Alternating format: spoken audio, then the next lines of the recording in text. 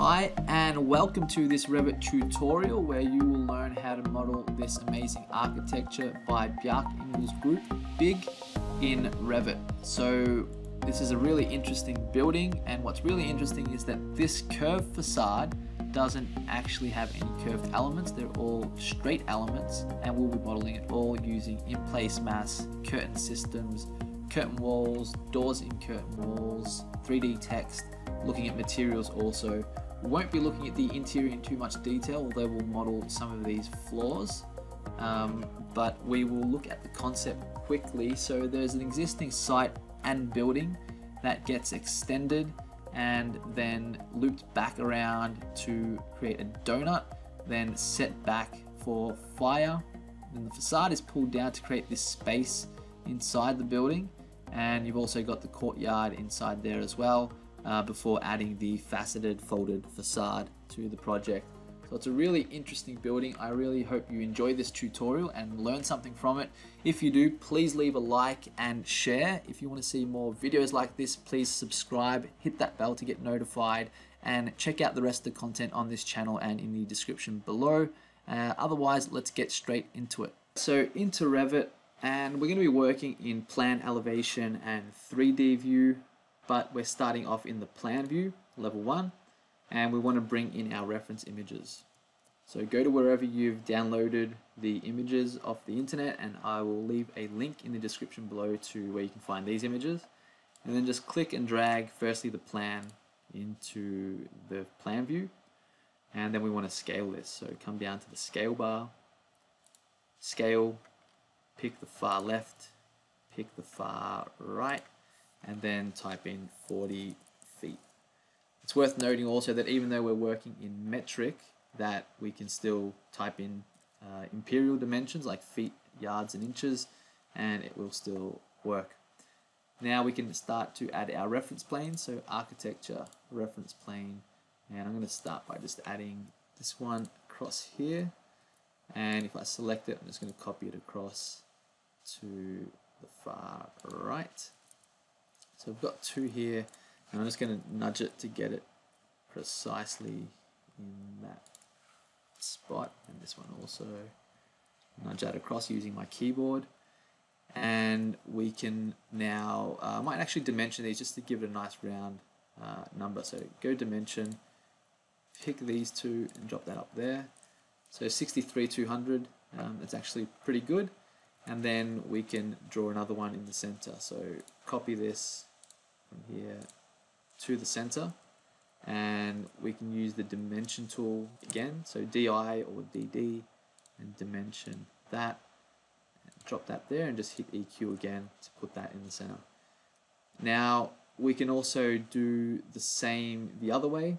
So we can actually select these, because it's a circle. We can select all three of these, go rotate, copy, and then click here and just rotate 90 degrees. And it's already added the others, and with them selected, I'm just going to nudge this up. So all three have been moved up. We've still got this one in the center, and this here is pretty perfect. It's a little bit, this corner is a little different because it's not part of that perfect circle, but you can see that line there is pretty much spot on, so we're happy with that. Now we might actually add one more little reference plane in here over here. So RP or reference plane, and add that there. Alright, now we can do our elevation. So go to the south elevation, and same thing again. Locate your image, drag it in, and click to drop. Now, if I move this out of the way for a moment, you can see we've got 1, 2, 3 reference planes, and I might actually just drag this up a bit so we can see them a little clearer. And we've got 2 levels in here, but we're not worried about the levels just yet. First thing is we want to move this. So move from that point onto the far right reference plane, like that there. And then we can also scale this. So scale from that point to that point, and then you can pick where you want to drag it to. So the third point is on that reference plane. You can see it snapping there, like that. So we've got the width sorted, and now we can also move it vertically to get it in line with that level 1 or that ground floor there like that. So that's our elevation now sorted in width and height. We can start to work with that. I'm just going to pick these levels and drag them out for a moment. Like that. And I'm going to add some levels in here. So the most important level really is the roof level. So I'll call this roof first. And yeah, sure. And then move this from here up to the roof level. And I believe there is also, if we look in the model, there is a couple levels inside the building. So you can see 1, 2 levels in there. We've got the ground floor, which is called level 1 in our Revit model. And we've got level 2, level 3, and the roof. So we're going to add 2 more levels in here. So if I select this and just go copy with multiple ticked on, and I just drop it there like that. And I think we can probably just make those equal as well. So dimension, click each of these levels, click to place, and then click the EQ to make those all level or all equal. And that's pretty much it for the elevation at this point. So we've got our reference images in, and now we're ready to start massing. So we go to level 1 floor plan, and to create a mass we go to massing and site, in place mass. You can give it a name, but we don't need to, so click OK. And we're going to start by drawing a circle. So circle, start in the center point, and then come out to the intersection of the 2 reference planes there, like that. And then same here, you can start from the center circle and then come out until you reach the edge of that courtyard, like that. And now we just need to draw some more lines in here and a couple more lines down here. So firstly, let's tidy up this area here. So straight line to that reference plane, to that reference plane, and to that intersection. And we can actually tidy that up now. So if we split this as well, we can split this and split this like that, and drag this back in to there. This one also, if we just select, tab to select that and delete it, and then pick this and drag this back into there. If we look in 3D, it might help visualize that a little better. So that's all we've done there, we've just tidied that up. We go back into the plan view. We can also do the same on this end. So I'm going to start by drawing this line from there. I'm just snapping to the intersections and then trim that up. So trim or TR, like that. And if we go to 3D, we can see that shape there is pretty good. The only thing is that this is on level 1 and we want that to be on level 2 so as well. So we'll select it, copy, paste, align to selected levels, and move that, sorry, not level 2 but to the roof. Okay, like that. And then now we want to modify this down here. So if we select this again, actually we'll go to the plan view. So just to get this shape out here, we want to go straight line from here down to that intersection and to that point there, and then we can select this and drag this back out to there. So if we take another look in 3D, we've got basically 2 lines or shapes.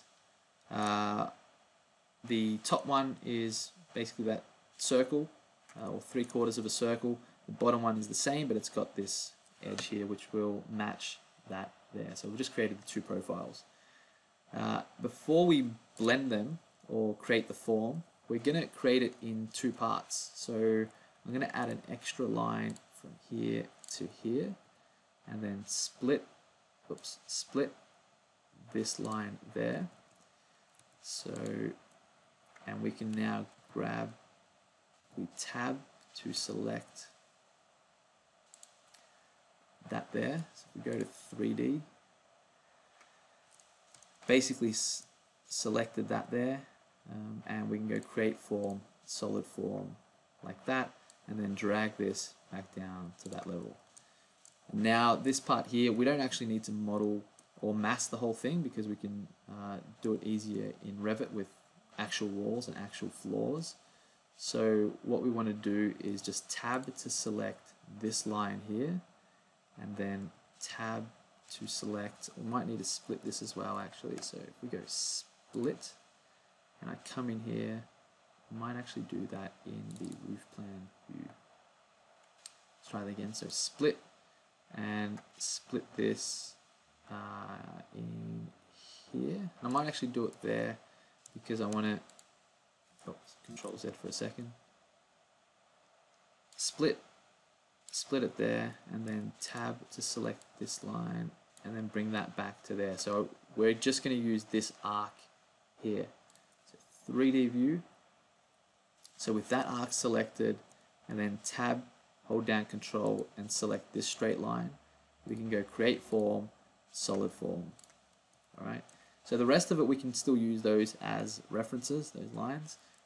And it shows you that we don't actually need to mask the entire thing. We can just mask the bits that we need in order to apply more accurate and more accurate Revit geometry. We're talking floors, walls, roofs, ceilings, things like that. Now that that's done, we can apply our facade. So finish mask, ignore that warning, and then architecture, we can do curtain system, and I'm going to come in here for a moment and let's go edit type, duplicate, and we'll call it facade system. And we will, for grid 2, we're going to set that to none. So this is where we're creating those big beams. So each of those big beams that are on the facade. So grid 2 we set to none. Grid 1 we can set that to fixed distance, and then we want to give it some mullions. So for now I'm just going to give it just these mullions here. Oops, like that. Actually we're not going to give it any borders for now. We'll just go OK. And then click both of these and create system to give us that there. Now there are actually mullions in here, you can see that, but they're tiny. So to get to before we resize those, we just want to check their size. So if we go to the south elevation, have a look in here, and we can just measure that. So measure from there to there, about 3.2 meters.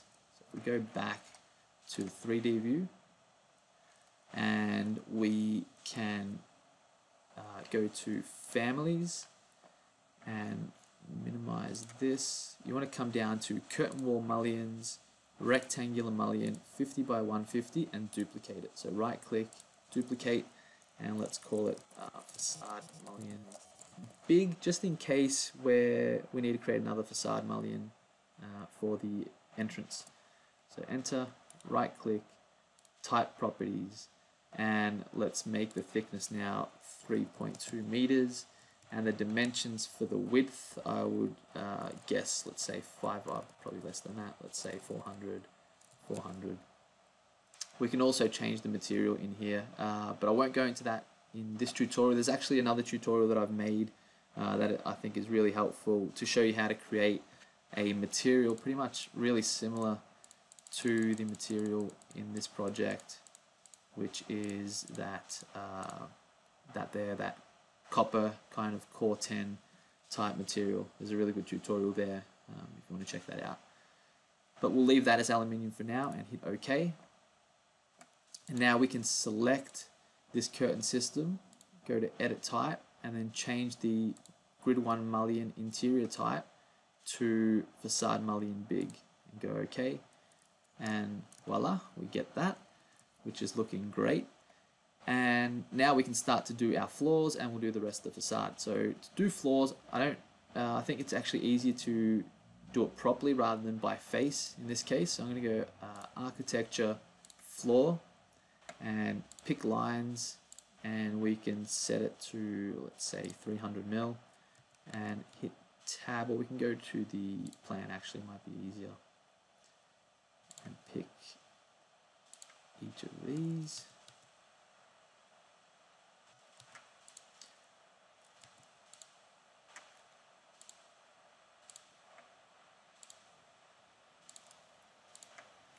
like that. So we have our floor.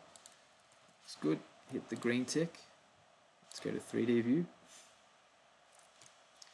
So the floor's there, and we can actually hide off the mass now. So if we go massing in site and click this little drop down and go show mass by view settings, we can hide that mass, and we can select this floor and go copy, paste, align to selected levels, and I'm just going to do the roof first, like that. Edit boundary, and we can just select this actually and just drag this all the way around to there, and then select these, hit backspace to delete, green tick, like that. And we can now also, just to match that maquette that we were looking at a moment ago, we can add those levels in between inside of there. So we go back in here and we can do copy again, paste, align to selected levels, and we'll start with the lower one like that. And I'm not sure exactly, we don't have a plan to see exactly where that is, but I'm just going to go edit boundary and probably just offset this maybe like 1 meter or so. So if we go to, we select it, or offset, and let's just do maybe 2 meters and offset that in there. Hit the green tick, and then with it selected, copy, paste, align to selected levels, level 4, and voila. And now we can add the rest of the walls and this entrance wall here as well.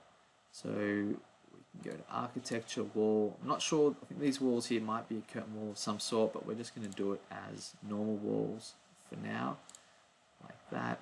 Pick line, and we're not worried about the height because we're going to attach them.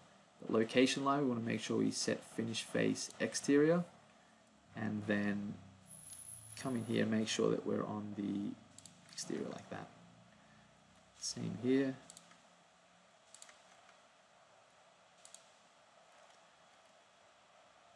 This one here is definitely solid, I believe. Escape, let's try that again.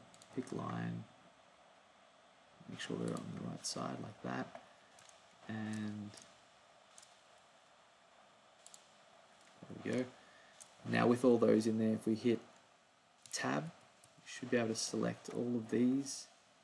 Oh, so I've accidentally created another wall. Let's go back, Control Z if you make a mistake. Hit tab to select all of these, and then attach top, and you can just pick this roof there. Go unjoin elements like that. If this one isn't going the whole way up, you can just drag it like that there to complete that.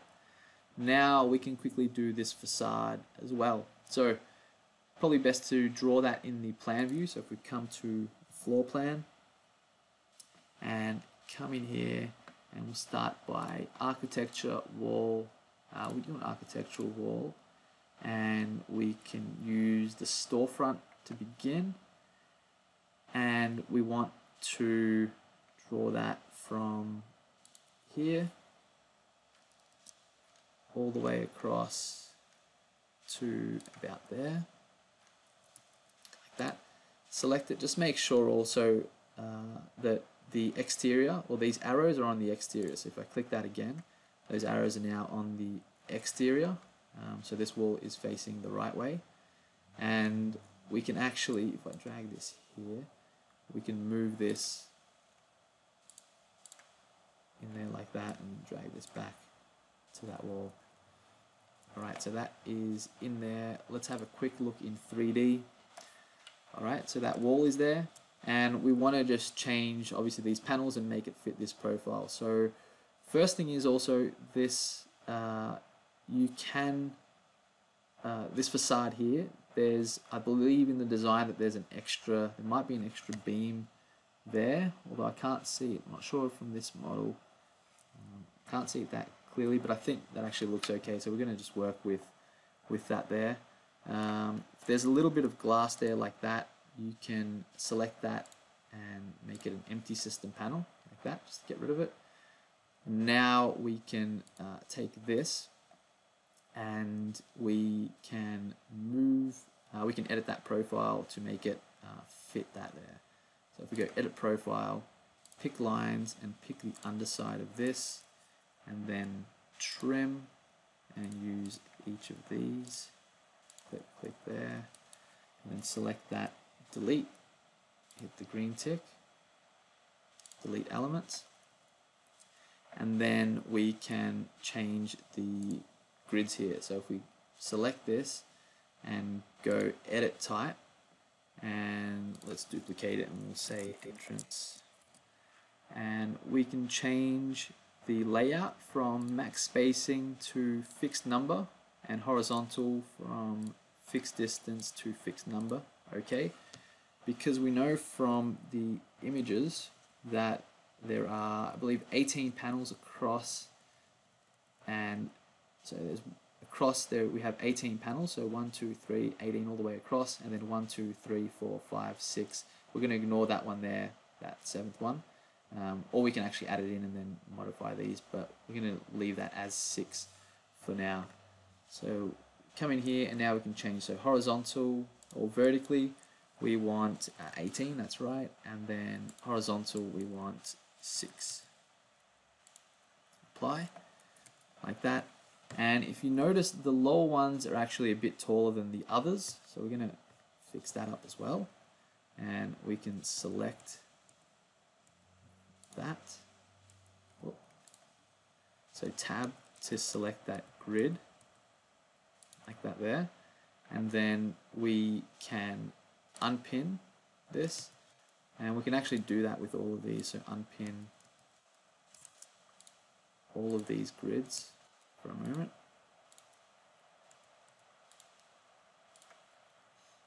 and this one here, tab, select, unpin, and now I might actually do this in the elevation, might be a bit easier, and we can actually hide this off now. Right click, hide in view elements, and if I just add some dimensions from here,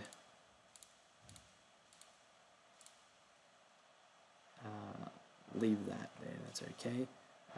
Actually I might leave this one out for a moment here, so drop that there, and this here, so they're 1800, and the lowest one we actually want that to be a little bit higher. So you can see if these are about 1800, this probably needs to be about 2200, just to be high enough for that door clearance. So if I hit tab to select that grid there, we can change this one to, I'm just going to make it 2400, like that, and then I can select these dimensions and just hit EQ and it'll adjust those. So we've got a taller one at the bottom and slightly shorter ones at the top that look pretty close to this, to be honest, so that looks good, we're happy with that. Next, let's add some doors. So to add doors here, we need to add, you can see here that the door starts from about halfway or partway this panel, and it goes to the second, third, fourth, and probably about halfway or a little bit into the fourth panel is the last one. So we're going to create these double doors here in this curtain wall, and it's really simple to do. The first thing is we need to we need to get the curtain wall right, and then we can just drop some doors in there. So to get the curtain wall grid right, we go to Architecture tab, we can go to Curtain Grid, and let's add in, I want to make sure we pick one segment here, and add in the far right one and then the far left one, something like that.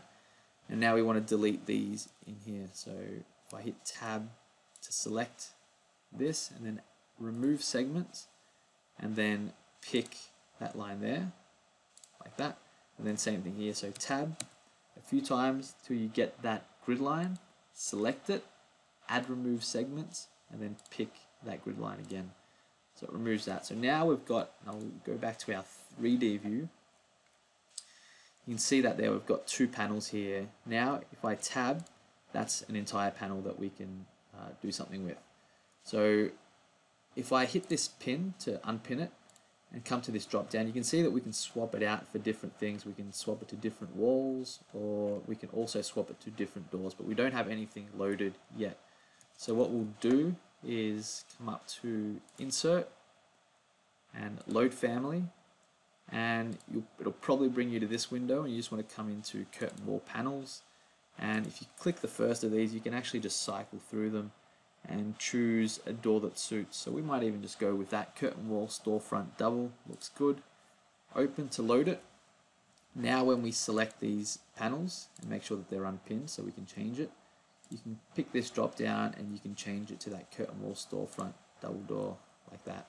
And if I tab this one, I can do the same thing with this panel as well. Select that and the double door like that. And the other thing is just to show you this facade here, so you can see that the mullions are a little different to this. Here the mullions are actually set behind the facade or in line with the glass, so we're going to try and do that here also, just to make it a little bit more visible because the glass is quite transparent. If we go edit type and change that material from glass, I'm just going to actually bring the transparency down a bit to about there. Go OK. OK. So you can see what I'm talking about. So you can see there that it's recessed a little bit behind that mullion, and we can change that though. So if we select this and go edit type, we can change the offset here to 0. Sorry, that will actually bring it to the center. So I'm actually going to do that just to show you how this works. So go OK there. So that's with an offset of 0, you can see where that is there. And if we go to the plan view, it will make a bit more sense. So when it's offset 0, it's basically in line with that center line. So we want it out here in line with the facade. So if we go dimension and we dimension from here to there, we get 63 mil, or if we click that once, we can see here the more precise value, so 62.5 mil. So that's the offset that we really need. So if I tab again, select that panel, edit type, and come into the offset, and we set that to 62.5, go OK, and you can see now that you can delete that 0. You can see that they're in line with that. If we go to our 3D view, you can see there that's perfect. So our glass is perfectly in line with the exterior face or edge of our mullions. It's flush. That's perfect. The next thing, or the last thing, is to add some text around this entrance. So to do that, we go to the south elevation, we can add some text here. And if we go back here, we can see here that it says Isenberg School of Management Business Innovation Hub, and it looks like it's sort of solid or extruded text of some sort, not just painted onto that glass. So we can do that really easily with 3D text. So architecture, model text, pick a plane, OK, and then just tab here until you get that face of the curtain panel and click OK. And then we can type here now, just to get that spelling right, Isenberg School of Management. So capital Isenberg School of Management, and hit OK, and just place that anywhere for now. And then if we select it, we can go edit type and make this a bit smaller. So let's go for around 300 mil, and let's rename that to 300 mil. OK, and move that into position. And then we can also do Business Innovation Hub. So with that still selected, copy, drag this down, and edit type, duplicate. We'll make this one about, let's say, 200 mil, and change the size to 200, like that. There we go. And if we look at that in 3D now, we've got that text there. So we can also change the depth of these. 150, it seems a bit too much, so maybe if we do something like 30 mil in there, that's looking much nicer.